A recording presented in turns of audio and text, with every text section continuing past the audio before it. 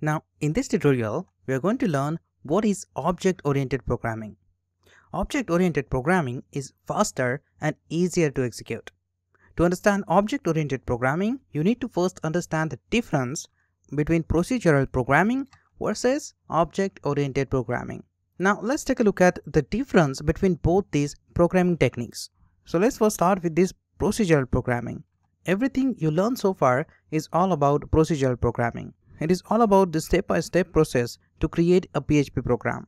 While object-oriented programming is all about creating objects that contains both data and functions. Don't worry if you don't know what the object is. We will look at what the object is and how to create a class in the next video. But let me first show you a very simple example to explain both these techniques. So let me first show you the example of procedural programming. In procedural programming, if you want to echo a string, you will simply create a function and specify name to it. And in the parentheses of this function, you will specify the argument and return that argument. And then you just need to call this function with echo statement. So when you echo this statement, it's going to return this parameter string. Very simple, right? Now let me show you how object-oriented programming works. In object-oriented programming, everything starts with the class. So it starts with the class keyword and then specify the class name. In this class, you have properties.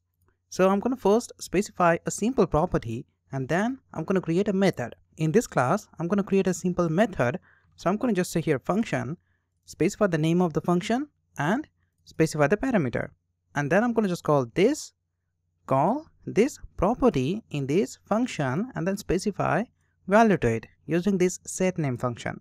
So when you specify parameter to this setName, it's going to specify to this property. Just out of that, I'm going to create a new function to get the value of this property.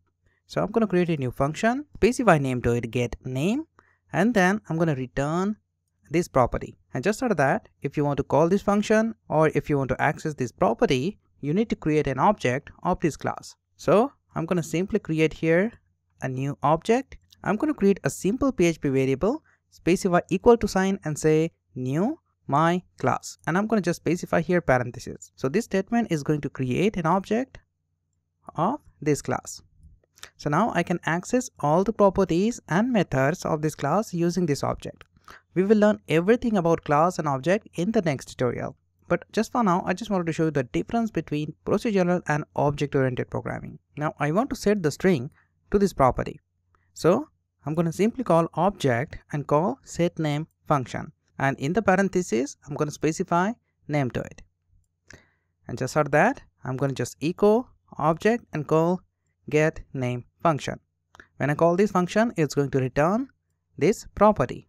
And you're going to get your daily tuition string on the document.